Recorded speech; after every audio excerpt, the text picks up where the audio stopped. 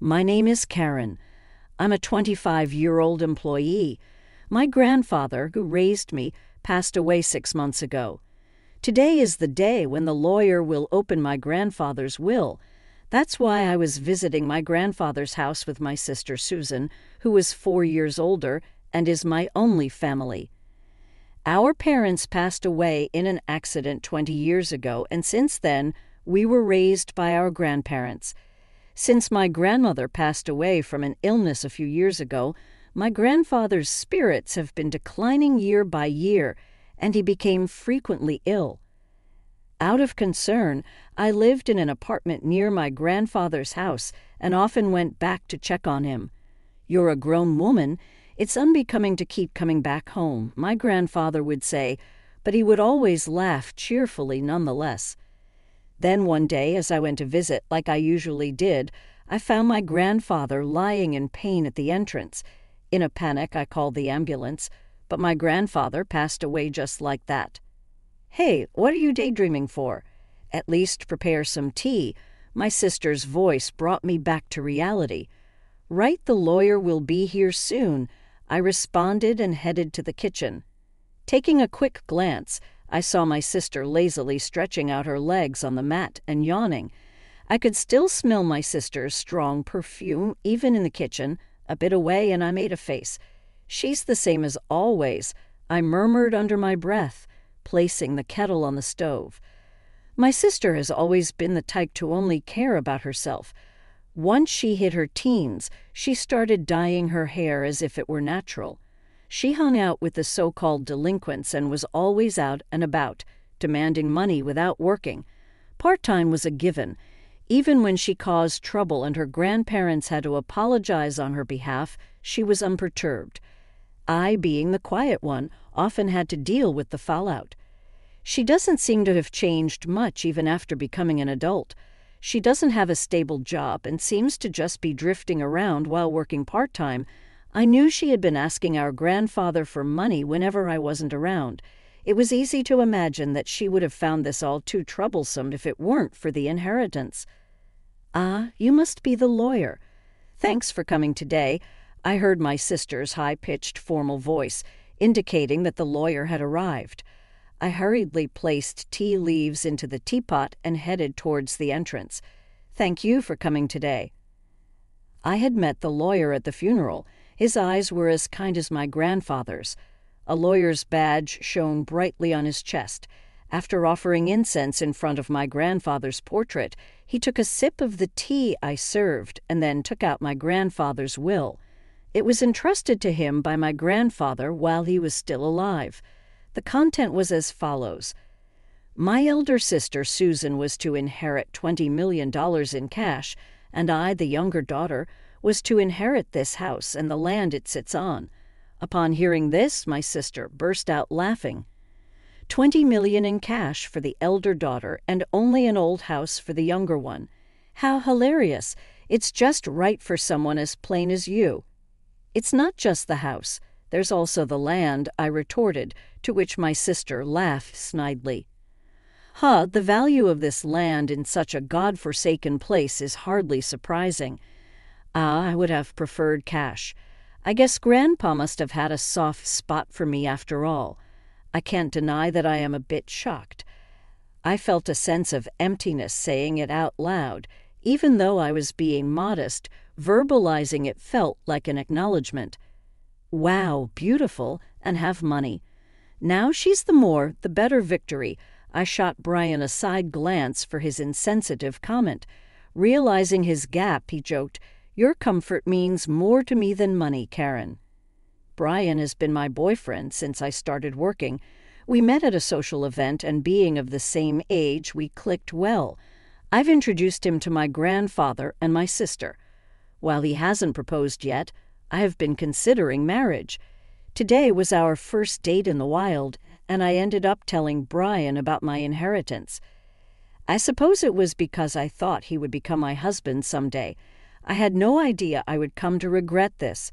A few days later, I was visiting the family home I had inherited from my grandfather. I had intended to clean and sort out my grandfather's belongings. The property was large, but the house was modest. I figured I could manage it on my own and looked around the house and pondered. It's close to my workplace. Maybe I should move here. Living here leisurely with a cat doesn't sound too bad.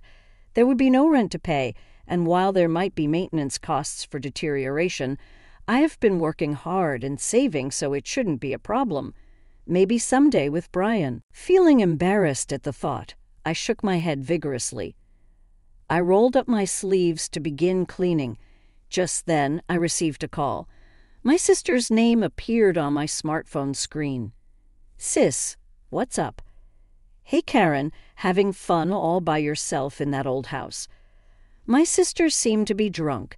She always had a unique way of extending her words, but today it was particularly bad. "Since you're drinking, aren't you?" "It's still afternoon," I pointed out with a sigh, to which she exaggeratedly sighed back. "Oh, you're such a Miss Goody-Two-Shoes." I was right, she had been drinking. "I was thinking about moving here eventually," I answered my sister's question, hoping to end the conversation quickly. "Really? I'm enjoying a suite in a luxury hotel right now." My sister raised her voice in a somewhat exaggerated way. "Guess who I'm with right now?" "I have no idea." "Boring. It's that kind of attitude that'll make Brian dislike you." "What?" "I'm sorry, Karen." I was flabbergasted when Brian's voice took over the line. The sudden intervention of Brian threw me off balance, dizzying question marks popping up in my head. But I resented my imagination. At this point, a disgusting imagination had been completed in my head. "Surprised, huh?" My sister's mean-spirited voice chimed in. "Ever since you introduced him to me, I thought Brian was quite a catch." She rattled off boastfully about how she had been attracted to Brian since I introduced him, how she knew where he worked because of me, and how she had approached him as soon as he left work. He came along readily when she asked, telling her that she was hundreds of times more attractive than me. I listened in stunned silence. "Karen, I'm really sorry." The next voice I heard was Brian's again. "Tell me it's a mistake." As I tried to utter words that wouldn't come, he spoke again. As a man, I had to take this opportunity. "What?" "I do feel bad about it, but come on. It's impossible to resist a beautiful woman who has $20 million, right?" The way he spoke, as if asking me to understand, drained my emotions away. I felt a cold sensation, like my blood was being drained from me. "You know what? I don't need a man like you." At my words, I could hear my sister laughing uproariously in the background.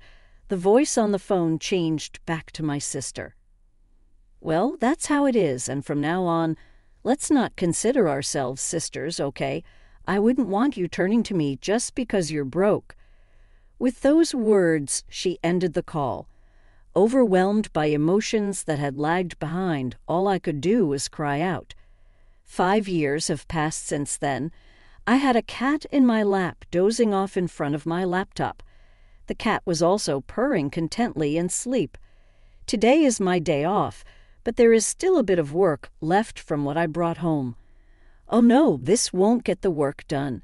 I felt guilty, but I had to move the cat off my lap.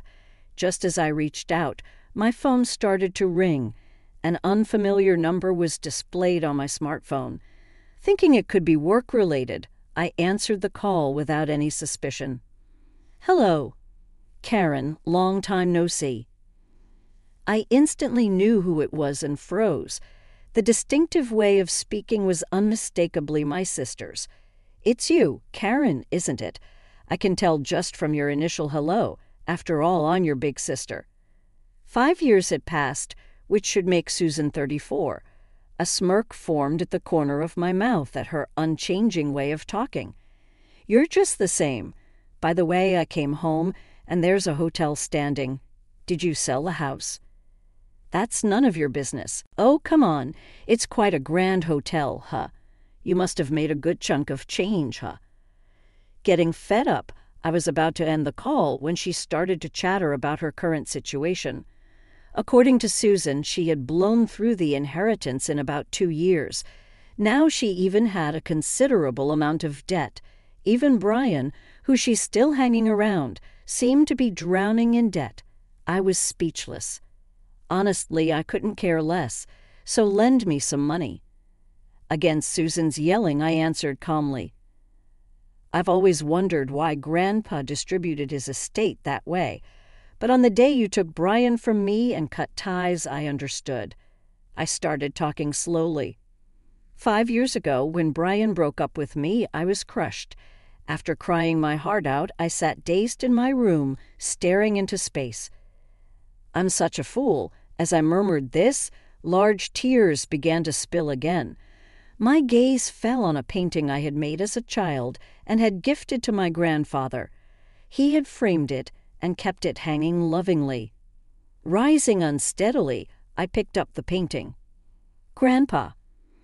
When the feelings of nostalgia and loneliness welled up and tears started to come, I felt something drop from the back of the frame. Picking it up, I saw it was a fresh sheet of notepaper addressed to me. I remembered how, when I was little, I used to stick notes on the back of this frame and exchange secret messages with my grandfather. It was like a family journal, really. Knowing that I was to inherit the house, he probably figured I'd find this note. I'm glad I noticed. I shuddered at the thought that I might have left it unnoticed. To Karen, the date on the letter was just before my grandfather passed. I knew you'd definitely notice this letter. Right now, you're probably wondering why I distributed my estate in such a manner. Cash to your sister and an old house and land for you. It may seem like I favored Susan, but that's not the case. Despite any claims of favoritism, I wanted to leave most of my estate to you, who cared for me till the end. I finally understood what had been bothering me. No matter what, Grandpa thought more of me, huh? I'm sure I was deeply hurt by Susan's words at that time.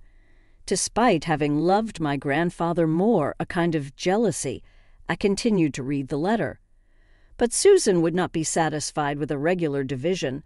This child, even as her grandfather, I must admit she's terribly greedy. Exactly, Grandpa. She even took my boyfriend from me. That's what I want to tell him in my heart. That's why I arranged it. This way, if at first glance Susan appears to have received the better deal, she won't pay attention to your share. According to Grandfather's letter, the value of this land in our area is continuously increasing due to ongoing urban development.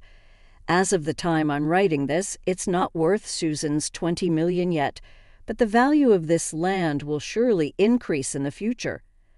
When I read this far, my eyes widened in surprise. You can live here if you're attached to it, or you can sell it when its value rises enough to make a good profit. All I want is for you to be happy. When I finished conveying the content of the letter, Susan clicked her tongue and said, Hag. I lived in that house for a while, but when my marriage was settled, I decided to sell the house just like Grandfather's letter said. The land value had risen enough anyway, I'm never lending you money. Susan seemed frustrated, but as if she had a good idea, she said this, Right, if you want, I can give Brian back to you. So help your sister. It's a good deal, right? At this moment, I heard something snap inside of me. Enough is enough. You've been taken care of by Grandpa, and yet you haven't shown a hint of gratitude. I despise you for that, and you're not my sister anymore. And besides, I'm already married.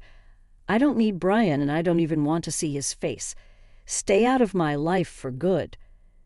I said what I needed to say and hung up. I quickly set up call blocking, and my cat on my lap was cowering on the bed. I quickly picked up my cat and said, I'm sorry. After that, it seems Susan contacted Brian, and they both stormed into our old house. Did they try to return Brian to me?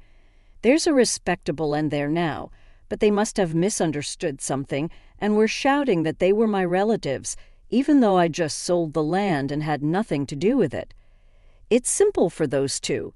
I sold the land, and an end was built equals I must be the owner of the end.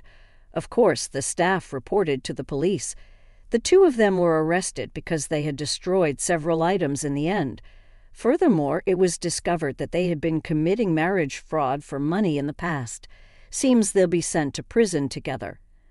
I was also questioned by the police, but I was able to prove that I had no involvement quickly as we were estranged and was released. As my husband, who came to pick me up, and I were walking through the station, we heard screaming and turned our gaze. And there were Susan and Brian, who looked completely different. Fortunately, they didn't notice us. Both of them had messy hair, worn-out clothes, and looked nothing like the two people I remember. Especially Susan, who never skipped her makeup and fashion, looked even more different. They were probably being moved into a different location. As I watched the two of them filled with a sense of melancholy, my husband and I locked eyes. I grabbed the hand he extended, and we left the police station. "Are you okay?" My husband, always concerned, looked at me with gentle eyes. "I'm okay. I have you and this little one." I touched my fairly noticeable belly and smiled back. "In my belly, a new member of our family is growing. Money is important, but there's something even more valuable. That's what I want to teach our child with my husband by my side."